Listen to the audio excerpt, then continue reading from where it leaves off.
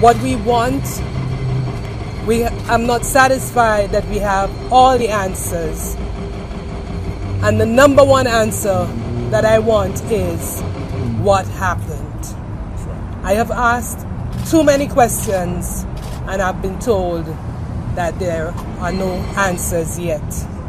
I'm looking forward to all of the powers that be to come up with the answers to make me more satisfied that they are doing what is in the best interest of getting justice for both of them. It's very clear to us that the very foundation of the justice system in America required for the killer of Botham Jean to be arrested.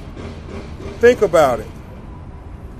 What terrible precedents would this have set had she not been arrested?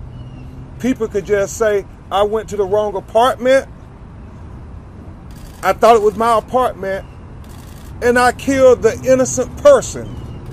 Because that would be the precedence had an arrest not been made in this case.